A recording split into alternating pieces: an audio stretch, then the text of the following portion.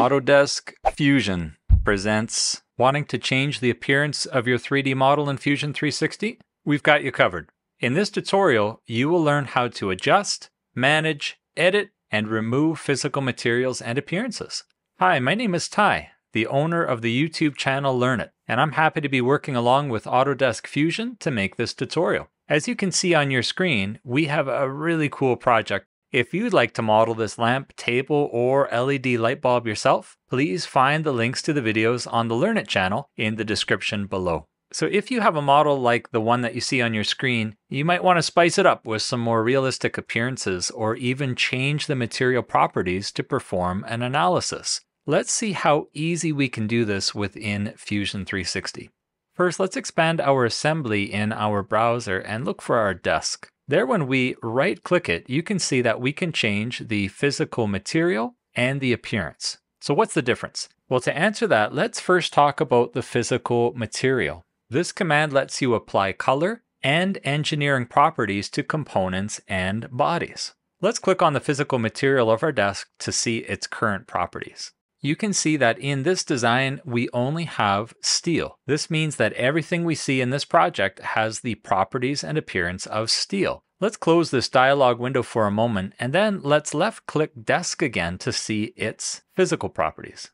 So here we have a host of information which tells us its mass, volume, center of mass, among many other things. But say we don't want to know the ounce mass, but rather the mass in kilograms. The type of units can be selected in our browser by expanding document settings and then by changing our units. So let's change our active unit from inch to meter. Now when we go back to our properties, we can see the mass in kilograms. Take note that our desk right now is just shy of 350 kilograms, which would obviously be a little too much for us to carry. So we need to change our physical material to change its engineering properties. Let's do that. Let's right-click on our desk again, select Physical Material, and then search in our library under the Wood grouping.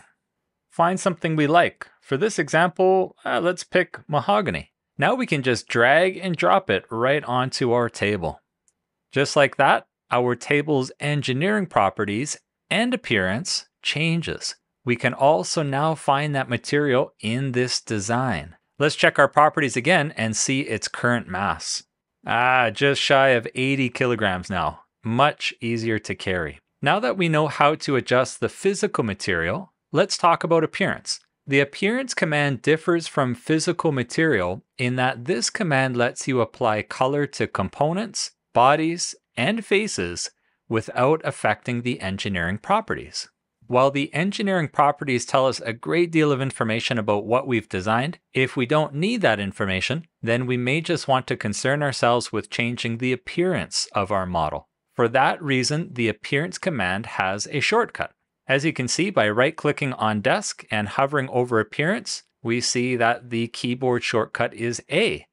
We can also right-click on the desk itself, and there we have Appearance and A.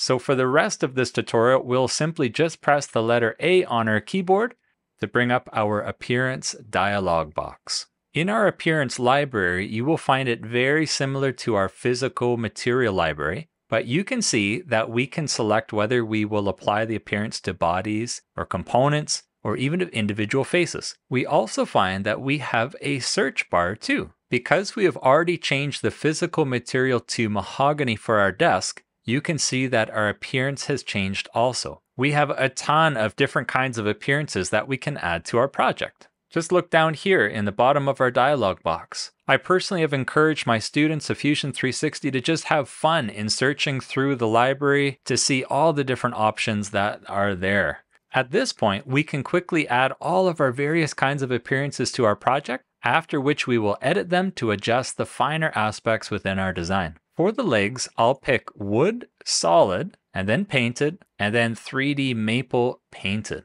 If you see an arrow beside any of the appearances, you'll just need to click on it to download it from the cloud. Let's add 3D maple painted to each of our legs. Here we can just drag and drop to each individual component, or if we know where it is in our browser, we can simply just drag and drop it right onto our assembly or components. And we'll go keep. I personally like this appearance because it has a wood grain to it. Now, if we don't like a particular color, we can edit it simply by right-clicking our appearance and then clicking Edit. So here, instead of this yellowish color, say we'd like to have a more brown color. So I'm just gonna scroll down there on our color scroll and find a darker brown color, which I like. Well, there we have it. Let's go Done. And now let's do the same thing with our tabletop. We're going to right click and go Edit. And here we have a host of new information which we can change. First of all, let's zoom in here and look at what scale does. You can see that we can scale in and we can scale out. As we scale out, you'll actually notice that it is a tile image and just repeats itself throughout the table, which is clearly not what we want. And we'd also like to change the rotation here, perhaps maybe 90 degrees to make it look more realistic. We can also change the roughness and the reflectance if we like, or go to the advanced menu, and we can see that there are a host of other options that we can change if we so desire. So let's go Apply and finish our tabletop. Now for the black pipes of the lamp, let's apply Steel Rough. Let's find it first by searching in our library, Steel, and here we have My Appearances or Fusion 360 Appearance Library. Let's expand that, and we'll find Steel Rough. Now the reason why I like Steel Rough is because it actually applies a texture which makes it more realistic, especially for renders. Let's just drag and drop this into our design. Now it stands ready in order to be applied to any component or body or face within our design. So here we can just drag and drop to each individual component. However, if we know all of our components within our browser, we can simply just click the first, click all of them by holding down Shift, and we can also hold down Command or Control to select anything else that we'd like included. Now I can just drag and drop and it will apply that appearance to all of the components which we just selected. Now for this, I like the dark black color of black pipe. You can also get galvanized pipe, but I personally like the black color itself. So we're going to go to Edit and change the color to be much darker. So here we're going to adjust our RGB values to 100, 100, and 100, which is now a much darker color. And as we zoom in here, you can see that we have a slight texture, which definitely adds to the realistic nature of our black lamp design. We can also go Edit and change the scale if we want. We can make it finer or much bigger, but obviously if we go too big, it won't look very realistic. So let's keep it around 50 and say Done. Now let's change the appearance of our cable gland, cable, and lamp socket too. For our cable gland, let's select Plastic Textured Regular. And here we can just drag and drop right to our cable gland. Now for our cable, let's add Silicone White. And we can just drag and drop that right on our cable. And now our lamp socket, let's add a brass appearance to it. And let's call it Polished Brass. So I'm just going to drag and drop that right into our browser. And let's go close. So now comes the fun part. Let's change the appearance of our LED light bulb. I'm going to right click on that assembly and select Isolate. So here it looks like a solid body, but if we expand our assembly, we can see that there are many components to this. So let's pull up our appearance menu and we're going to search for glass first of all. And let's scroll down to glass clear and just drag and drop right on the bulb. And you can see there's a whole lot more going on in the inside of our LED light bulb here. Now let's make this even more realistic. We're going to bring up nickel and we're going to apply this to our support wires, to our cap. And for the cap, we're actually going to change just this little part right here, which is going to be some insulation. And we're going to select in our library, Plastic Glossy. And instead of applying it to our entire body, let's select faces. And now we can drag and drop it just to that individual face. And there we have it. And I'll probably do this face as well. There we go. There's actually a piece of insulation on the inside. Let's isolate that as well. We'll go close, isolate. And for this, let's press A as our shortcut. And we'll type in white and look for Plastic White Glossy. And we can drag and drop it on that as well. Go close and we can go unisolate. That will bring up everything and then we can isolate our LED bulb once again. Now, the last thing that we want to do is apply an appearance to our actual LEDs. And for that, we can just hide everything else, and we're just left with our LEDs now. So for this, let's pull up our appearance dialog window, and we're going to type in LED. So the really cool thing about Fusion 360 is that when we select LED for our appearance, it actually will add a luminance value to it. So it will actually create a level of brightness within our renders, which create a really natural and realistic lighting effect.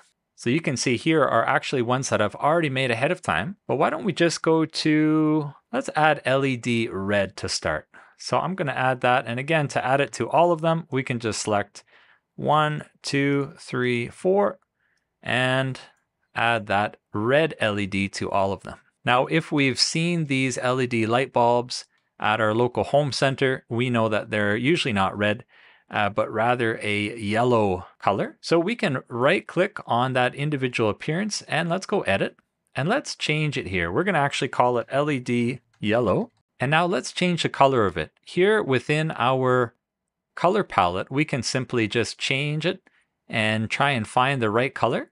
Or we can just type in an RGB value if we have it. And in this case, I'm going to type in 255, 236, and 63. The roughness we're going to keep at 0.179.